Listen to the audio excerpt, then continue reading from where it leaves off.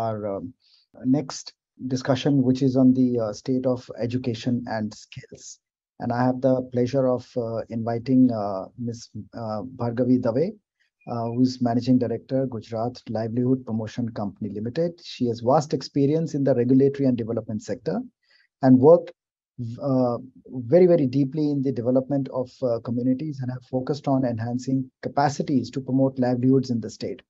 She is also Special Director of the State Institute of Rural Development. We are joined by Mr. S. Satyanarayana, Managing Director, Andhra Pradesh State Skill Development Corporation. He has served the state in various positions, right from the District Collector and District Magistrate in Kurnool and Anantapur districts, and Joint Collector in East Godavari.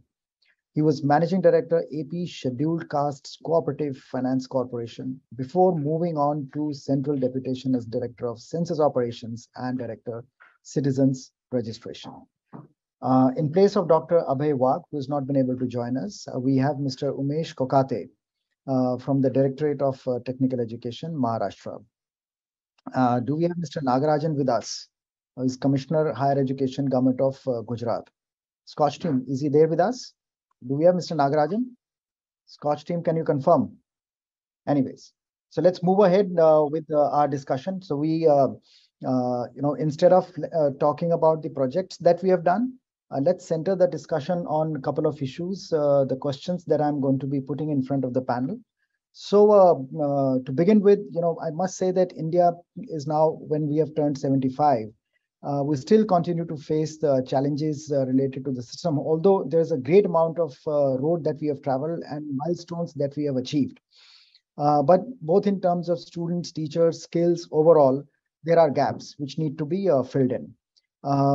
We have achieved a lot in numerical numbers, but in terms of content, we still need to travel a few more miles. So let's consider a few facts. The India has done very, very well in terms of the market of education, which is expected to touch, $225 billion by 2025. That's a large number. India's edtech startups have received nearly $4 billion in 2022 alone. In last 2 years, FDI inflows stood at $7.7 billion. And India has also become the second largest market for e-learning after the United States.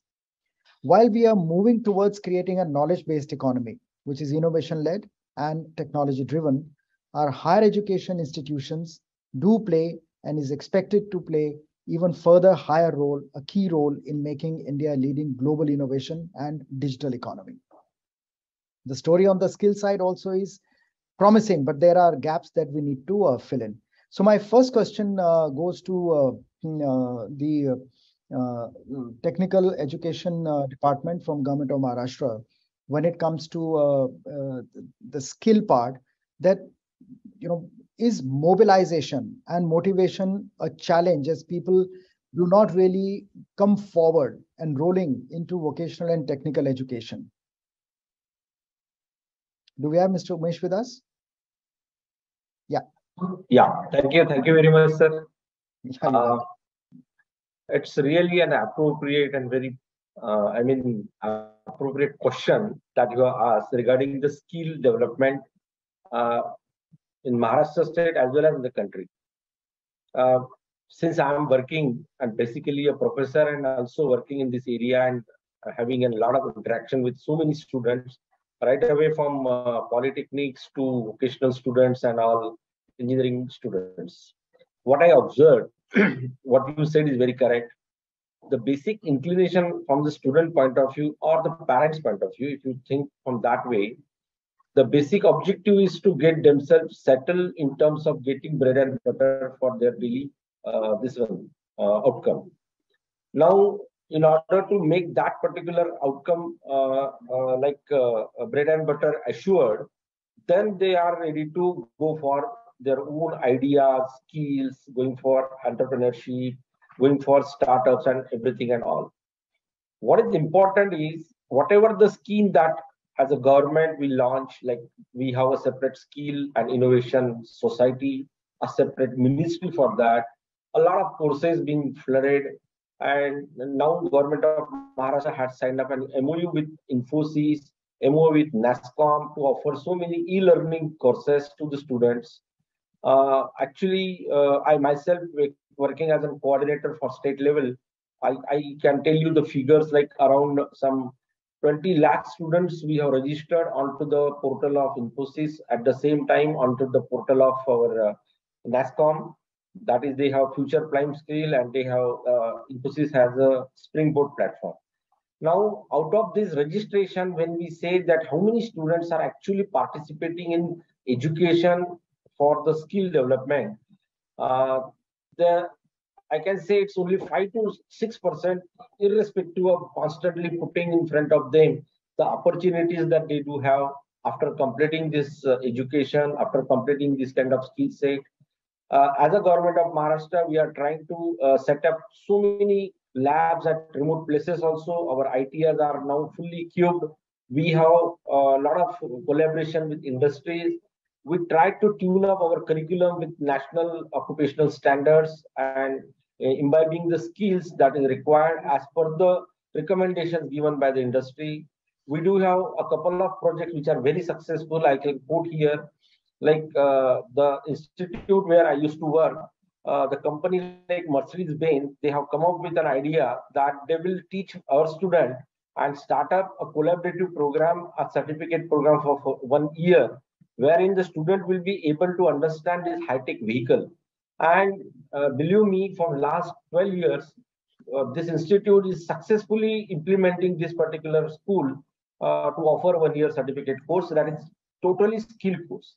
Second model was like something called Yama Training School, a two-wheeler automobile. They have come up with Yama Training School. They have set up a laboratory. Our institute are helping them. And the students, those who are even 7th standard passed out or dropped out from school, they can join this course. They can learn how to repair a particular vehicle and they can start their own garage wherever they are located. So the kind of skill courses, no doubt, as compared to earlier one, we have increased. And also, but still, what I can say is a lot of awareness, lot of, marketing, a lot of importance, and convincing the parents regarding the career in this area is also possible with respect to our traditional courses. That this particular skill development will definitely will boost up. Number two, very important point is from government point of view. I can quote one example. For example, if any civil construction work is going on, there are a lot of skills persons are required for a civil construction work, whether it is a dam or construction of a bridge, or in Mumbai, in our this one city, a lot of constructions are going on. Now, if the company who is recruiting all this skill manpower, they must actually see that the certificates that is being issued to all these students, those who are likely to be a part of this particular organization or join this particular venture, they should be either like they should have Manson kind of certificate, how to erect a scaffolding. There are so many vocational skill programs that is being launched already. Skill Ministry, they have their programs, but the thing is, in reality, when you go to industry or when you go to any organization who is actually recruiting this skill students or skill oriented personnel, it is necessary to match the kind of skill set. Let us say, for example, in my institute, if I teach a student how to go for electrician program, as he or she complete electrician course, possible for that student to directly go and start doing the electrification of a room or a building or a commercial place. Now the question is the kind of skill knowledge that the student should have. It should be with the industry standard. That is somewhere what I feel is missing. And there we need an help of the industry, that industry can come down to institute to educate or to train them as far as the industry oriented skills are required for into the students. So these are my observations when actually last 25 years I am working in the skill education area. So these are very important point need to be addressed, and so that we can definitely increase. There are a couple of examples in Maharashtra. They are doing well, but it needs to be scaled up so that it can be routed to rural areas also. Because in rural area there are so many jobs that are available in agriculture also, in automobile sector also, as far as it's not only the digital kind of thing, but also in other domain it is there. So thank you very much for Well, I'll come back to you. These are involving in actually, very interesting comments, and you have raised a very pertinent question, which I would like to, invite Mr. Satyanarayana to answer. When we say, skill, the skill gap analysis, if you do in today's day and age, you find a huge gap between demand and supply. I mean, looking at the infrastructure sector, you mentioned about it, Umeshji. Estimates suggest there is a skill gap of more than 100 million. Automobile industry is saying there is a gap of 40 million, and similarly in textile, transport, logistics, food processing, retail, organized retail, education, all the services. And given the current pandemic situation, post that, during and post that, we are still going through facing the ripple effects. The unemployment has also increased exponentially. So, Satyanarayana ji, I want to ask you, the scalability is another issue, as there is a poor buy-in from the industry. Umesh ji says the industry has to come forward. There is a poor buy-in from the industry given this the skill gap. How to correct this? Thank you very much. Good evening, everybody. It is my privilege to be part of this August gathering. The question is very, very relevant when we interact with the important electronic clusters which are located in Andhra Pradesh, whether it is a Renigunta cluster or Sri City, where when we interact with the industry, there is huge demand from the industry side for the, especially those people who have been diploma holders, ITI passed out people. There is a lot of demand, but the gap between the industry requirement and the from the unemployed youth, there is a huge gap. That is a very, very relevant, because some of the industries, they are saying that if you provide a people with hands and legs, we are ready to provide them employment. That is the situation in the market, especially at the lower level jobs. So, in fact, skill cascading system of Andhra Pradesh is being addressed to that aspect by taking into the, because we have conducted a number of workshops with these industries, associations, which are dealing with the providing of employment at the lower level. So, to address that problem, we have the state government has decided to establish 175 skill hubs at the for all the assembly constituencies in the state. So for that, we have interacted with the industry, and basing on the requirement of the industry and basing on the pattern of migration of the people from Andhra Pradesh to, say, some people they go to Gulf, some people they go to other part, Middle East, especially lower jobs, and some people they go to Bangalore, some people they go to Bombay and Maharashtra, Gujarat, and especially Chennai also, they go like from our state of Andhra Pradesh. So what we are doing here is that in skill hubs, we have analyzed the job requirement of the industry as well as the jobs which people are migrating for. So accordingly, we are designing the courses for the people who are the school dropouts, +2 and maximum +2 and 88 type of kind of people. We are providing employment now. We have established 66 skill hubs out of the 175 consensus. They are now we have started very recently, basing on the requirement of the industry, because soon after the completion of the 3 months, 4 months training, those people will be taken into industry as an employees. That is the sort of MOUs we have entered into the industry. So that is the question. Really relevant is lower level jobs, some technical skills which are very, very essential. So they are being addressed in the state of Andhra Pradesh through skill hubs. We are going to cover around 10,000 people in this year. So in addition to skill hubs, we are having around 282 engineering colleges. Those students who have passed out from the engineering colleges of category 2 type of towns and cities, they are facing a lot of unemployment because their communication skills are poor, and they may be technically good, but when it comes to communication, they have some constraints because of their education pattern, and most of them they studied in the mother tongue up to 12th standard.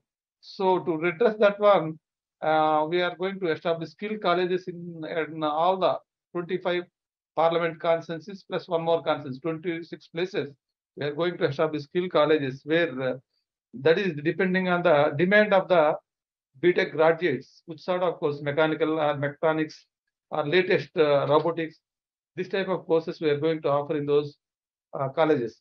As a part of it, now we have entered into MOU with Government of India's organizations like SEMS, which is located in Visakhapatnam, and there is a MSME unit which is located in that is also Anakapalli. There is a big SEZ called Achutapuram SEZ, which is next to Brandix. That's a famous apparel park. So already we have entered into MOU with them. In a year, around 240 engineering graduates they will be selected. They will be given employment. They will be given training of 6 months course.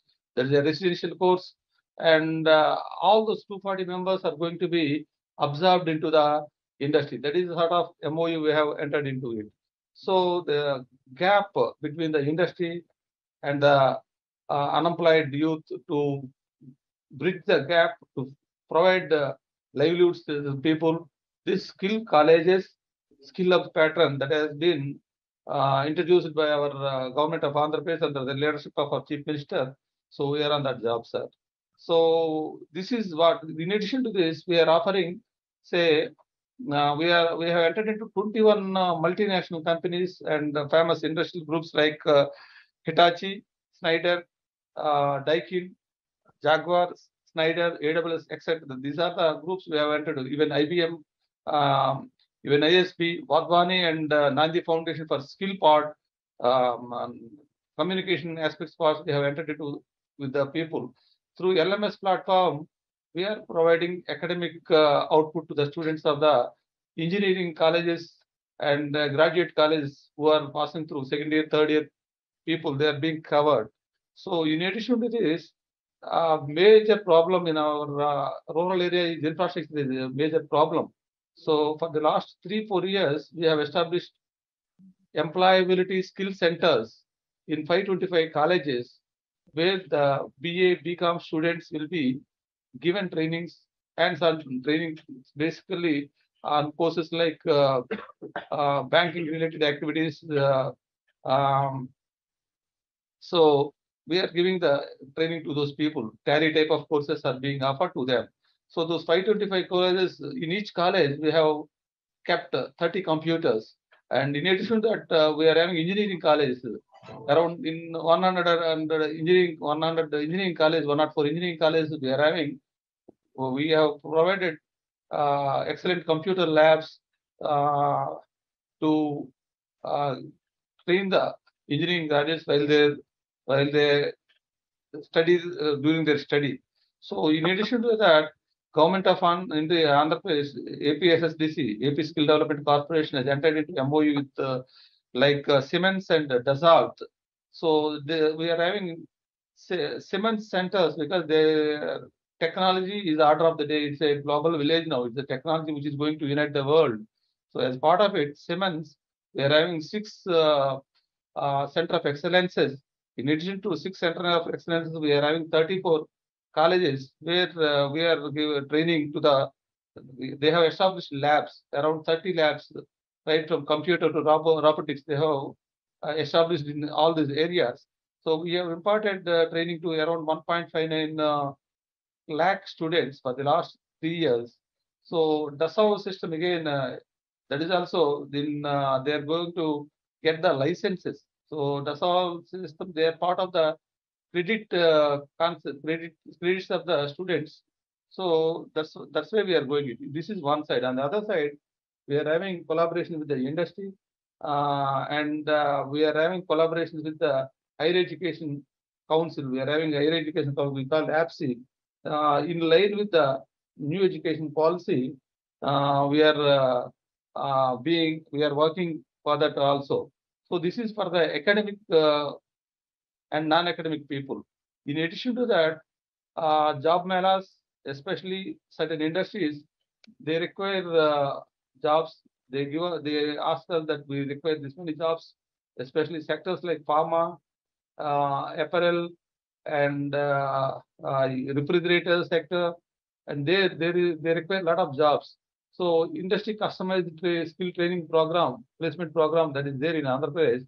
So in this year we have provided in this financial year around 14,500 people. These are basically ITA and diploma holders being selected by the companies. They are being given OJT in their campuses, and they are getting their jobs. So in addition to that, for non-technical people, job melas, they are being conducted. After that, we will provide them some training, and we are having type with our DDGK and PMKV also. We are using the funds given by the government of India to fill the gap. The question which you have asked is really relevant, because now our problem is that opportunities shall be utilized by our people. And when we use the opportunity only, because now is the age of technology, we don't have upgradation, skill upgradation. I think future of this youth is very, very bleak. So this is what from my side. So state side also, state funded schemes. Say now there is a comprehensive GO government charter has been issued in Andhra Pradesh to provide employment by the various corporations like Scheduled Caste Corporation, Tribal Welfare, BC Welfare Corporations, and all these youth belong to these various deprived sections. They are being trained by APSSDC, and our curriculum is being updated as per the requirement of the industry. We are aligning the courses. Efforts, being made, and so far I do understand that the state is making its optimum efforts, not only for skill development and enhancement, but also speaking with the industry. I'll come back to you with a couple of more questions in my next round. Kindly allow me to move on to invite our next speaker. In fact, when you say education, you also mentioned about it. The education and skill, they go hand in hand. And these are both supported by a wide range of abilities, as well as attitude beyond traditional learning. The skill enhancement significantly contributes to learning and is an integral part of inclusive growth. This is particularly true in terms of the work that Ms. Dave is doing at Gujarat Livelihood Promotion Company, wherein you've been able to provide market linkages, not only the enhancement of the capacity building and acquisition of new capabilities as well as skills. So from your perspective, how do we bridge this skill gap so that more and more women, rather than the small number, which is what we have, are able to skill themselves and are able to reach out to the market? Anyway, let me, I think the video is switched off. She's not she's online, but she's not available perhaps. How do we, the main question is, how do we bridge this skill gap? Because industry, as everyone says, picks up the people who are ready to be absorbed in the industry, but they still find there is a skill gap. So how do we fix this? If I may ask Umeshji. Yeah, for this VET program, like vocational education training program. Now, trainer program need to be initiated first in order to educate all these trainers in terms of giving the skill-based training to the students. Now, if you look at a model which is available in Australia or in Europe country like a TAFE school, those who are actually providing VET, that is vocational education training. When I have clearly observed and studied their training program, how they go, they have a very standard methodology in order to provide the training to the students in terms of identifying their original first prerequisite, the student, those who join this program, and then they will offer this particular training program in terms of the student. He should actually enjoy his learning and grab these skills during this particular certification program. Now there are a lot of checklists in between wherein they evaluate the student. They have their own rubrics designed in such a way that they will give the guarantee that after completion of this particular module, it is something called outcome-based skill training program. Correct. Like if they give this particular training of, let us say, 10 hours or 5 hours, the student will be able to do this. So they really, in real sense, say that if they say the student will be able to do this, means they student should be able to do this. Now, the passed out of this particular training program, and they will be an industry ready kind of personnel. Like, so they have designed their curriculum, their content, their rubrics, their evaluation pattern, their skills, working hours, the assignments, their quizzes, questions, and also involvement of industry in designing all these aspects. So that way they bridge the gap between the industry and the skill that you are actually providing in terms of education to the students. So that model I find is very beautiful model, because what happened in their country, when I have undergone this kind of training through TAFE, the Australian team have trained me also then how to offer this training program. What they say that unless and until a student is not able to complete these many hours of their training program, will not certify him, and unless and until student will not get certification, he will not be a get a license as an electrician, license as a any kind of skill. And once the student get a license from government, then he or she will be able to join an industry in true sense. So that model exists in their country. Here, even if we give the certificate should have a lot of standard as in terms of evaluation is concerned. It should not be like that. If the student, those who join this particular skill training program, and after 1 year he or she will get the certificate as it is. So that way, if you focus on this particular delivery of this particular skill programs, they will say that, okay, this particular student has a potential to work with me and the certification has a value. That way we can bridge the gap. This is what is my observation. Very well put. In fact, that takes me to the next question to Mr. Satyanarayana. When we say that, already the industry is looking for the industry ready workforce, and we are working to enhance their skills for the suitability, and 21 MNCs and 282 engineering colleges and all that work that you have done. One problem which has emerged as a result of pandemic is that it has hit the employment, and unemployment has been on the rise like never before.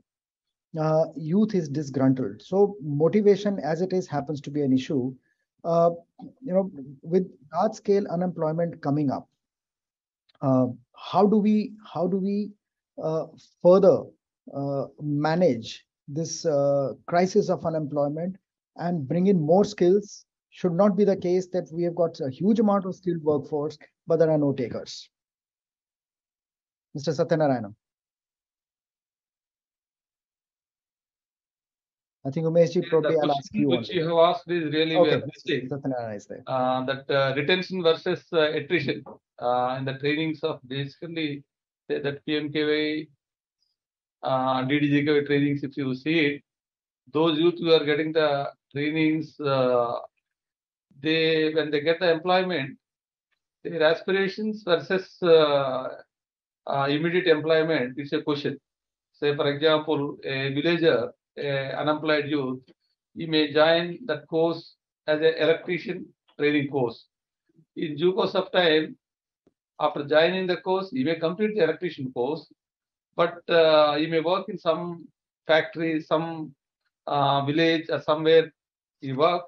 But after that, his ambition will get changed and he will leave that job and he will opt for some other job. So that retention versus attrition is a major issue. But only one thing is that no human resource, I firmly believe that if it is trained, that will not be waste. In some other form, that will be waste. Apparently, when we see that he may discontinue the job which he was trained, but he may continue the, he may add some other, say, he may learn some other techniques, he may learn some other skills, and the skill upgradation is a continuous process. When the skill get upgraded, he may get employment in some other form. So that is a really that gap is there. Retention versus attrition is a major issue. And we try to lose one job and may get another one only if there is another job for him. So that's a catch-22 situation. I understand where you're coming from, and that retention and attrition both have been affecting the job market. And Umeshi, you would like to address this question? Yeah.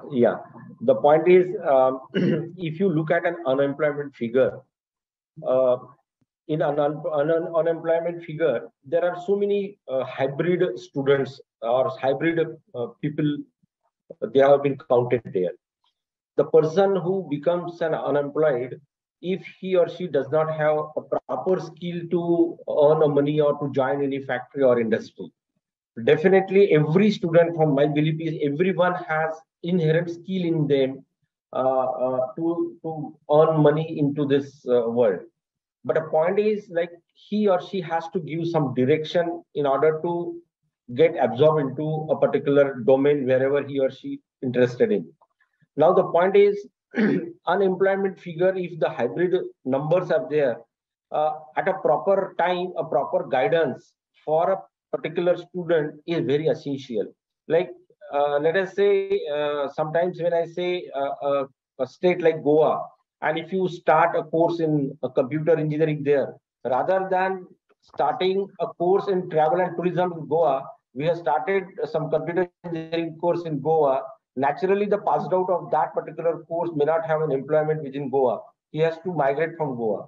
But if he could have completed to travel and tourism over there itself, or a hotel management, catering technology, he could have started his own startup in the Goa itself.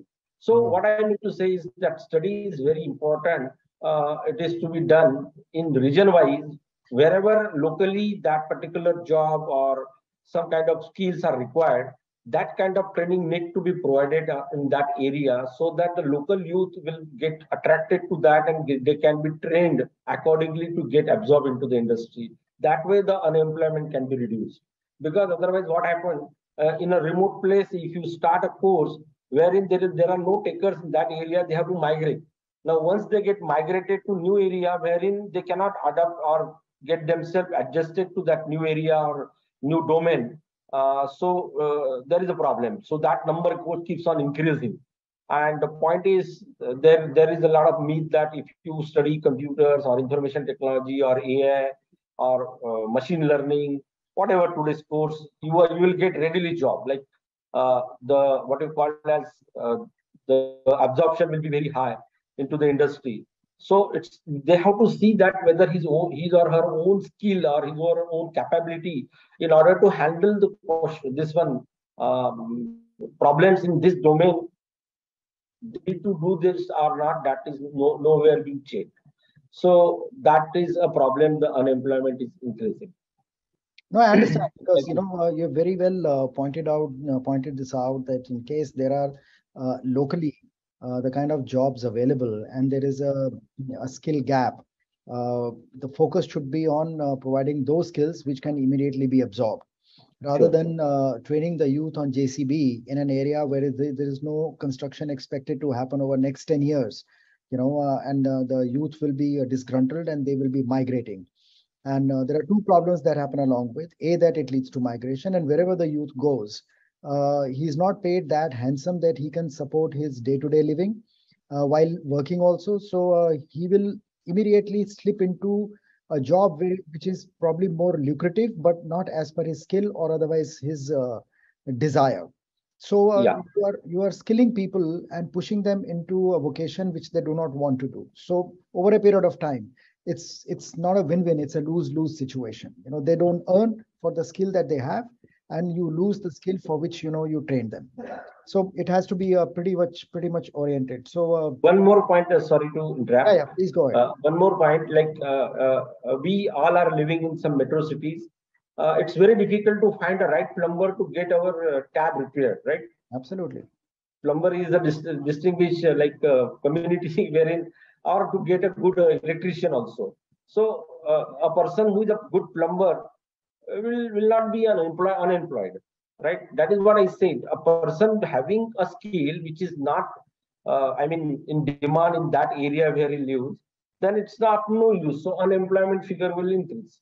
So it has to be a balanced kind of thing in the region wise, like wherever that skill is required, that kind of training needs to be provided at his destination. So if you focus on a particular village and that village or that area has a specialty in textile industry, then you should have a skill in textile industry. A particular area where there is something called, they may be taking some forest outcome and selling into the market. So accordingly, the forest product can be, they will be trained in that area. Like leather also, leather industry, something like that. So that need to be focused, and that study has to be done.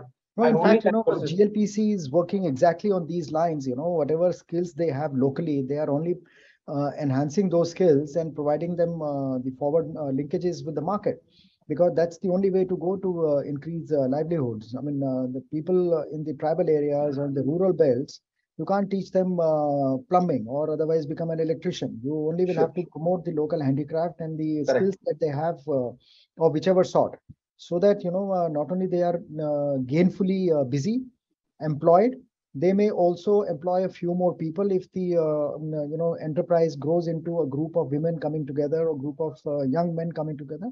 So there are n number of opportunities. So startups can happen out of that. Sure. Then the great amount of movement actually can start. The lady is not here, otherwise I really would have loved her to reflect on some of these things where there could be a possible learning for the others as well. Well, thank you very much. Thank you. That's been thank you. Great input. So Umeshji, thank you so much, Mr. Satyanarayana, for being with us. Thank you very much. Thank you very much.